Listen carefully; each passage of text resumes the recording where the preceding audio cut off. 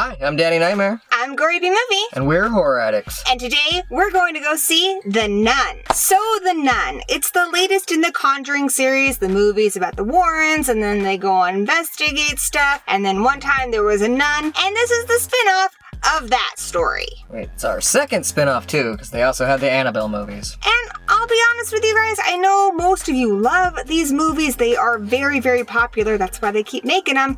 But I'm really not a fan, and no, yeah, Danny isn't either. Though I will say, Annabelle 2 was pretty good. It was alright. With that in mind, my expectations for this are very low. Here's what I'm excited about though. I love Taissa Farmiga. She's amazing. She was great in The Final Girls. She was great in American Horror Story. I'm really looking forward to seeing her in this movie. I'm just glad she's getting work, because she deserves it. My expectations on this movie though are slim to none.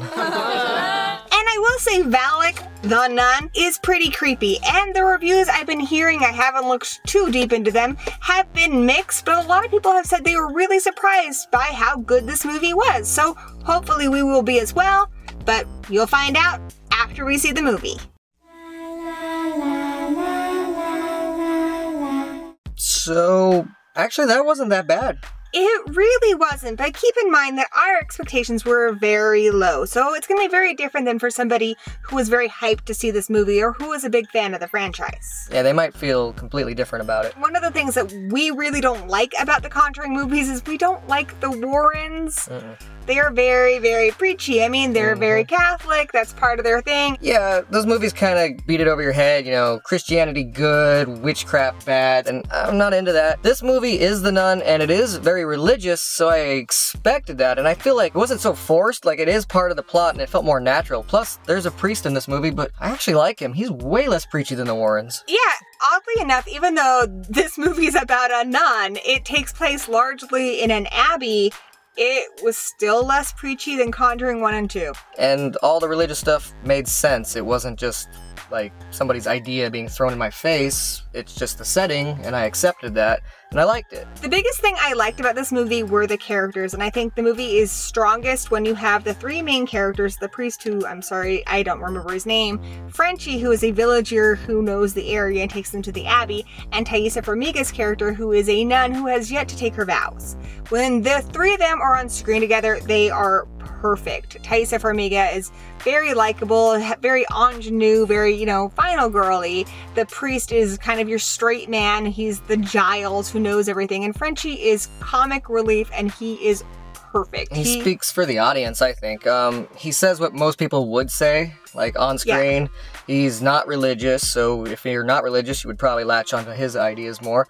And yeah, I just liked him. He's also French-Canadian, which is less romantic, but whatever. I like the guy. I liked him a lot. There were numerous places where everyone in the theater laughed out loud. And on the reverse side of that, I think the movie is at its weakest when the characters are separated. For much of the second act, the three of them are separated throughout the abbey. The priest has a storyline with a child he tried to perform an exorcism on. That whole storyline was completely uninteresting to me. Frenchie is separated. He does all right on his own, better than the other two. And Taissa Farmiga's character is stuck in the abbey with a whole bunch of nuns, and it's okay, but they do best when they have each other to play off of. They do reunite for the third act, and that's when things kind of get back on track. As far as scares in this movie go, Valak looks great. You're not gonna get much Valak though until that third act. She is kind of a watered-down deadite, which I like, and not as great or as funny as a deadite, but there's some similarities in the way that she haunts and scares people and looks. I enjoyed that. My biggest complaint with the scares is they really overused CGI in this movie. Also, I will say a lot of the scares don't make a whole lot of sense. This is one of those ones where you're just gonna have to chalk it up to movie, because there's really no explanation for why Valak can do some pretty insane things. Her powers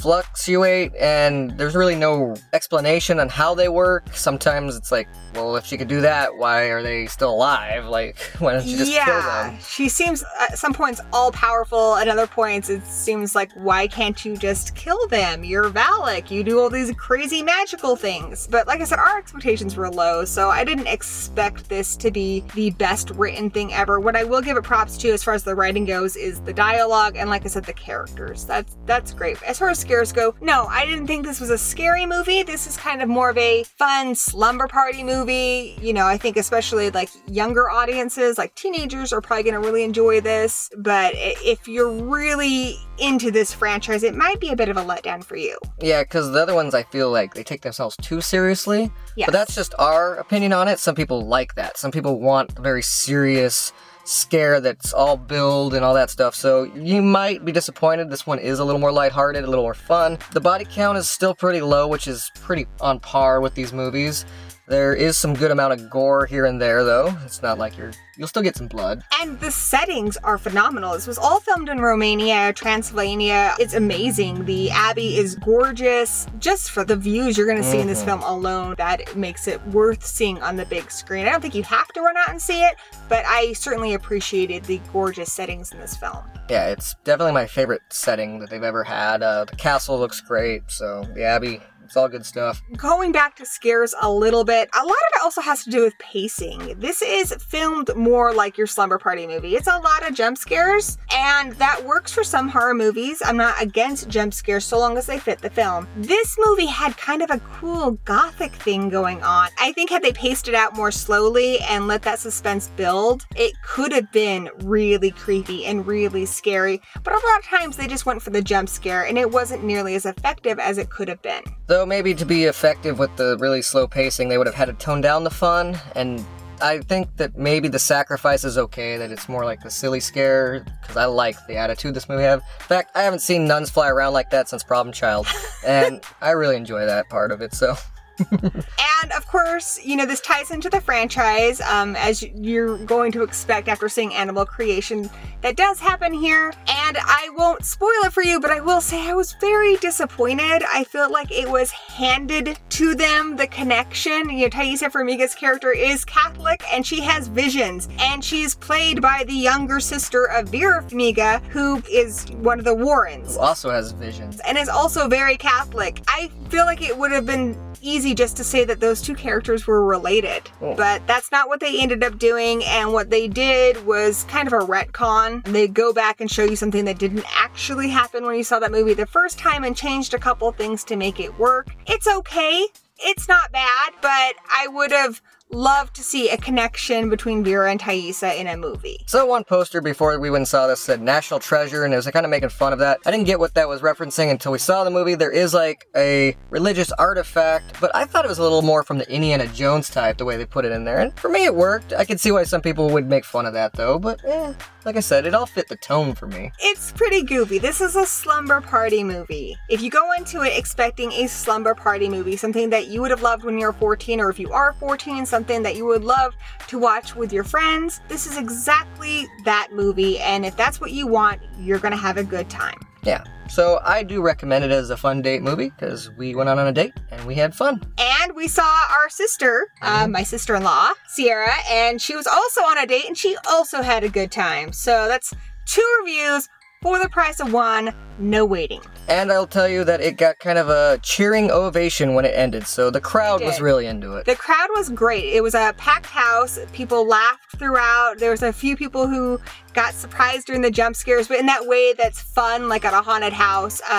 Overall, the mood in the theater was people were having a really good time. So if you like these vlog reviews, please hack that thumbs up button and subscribe and ring that bell to stay notified. Thanks for watching. Cut!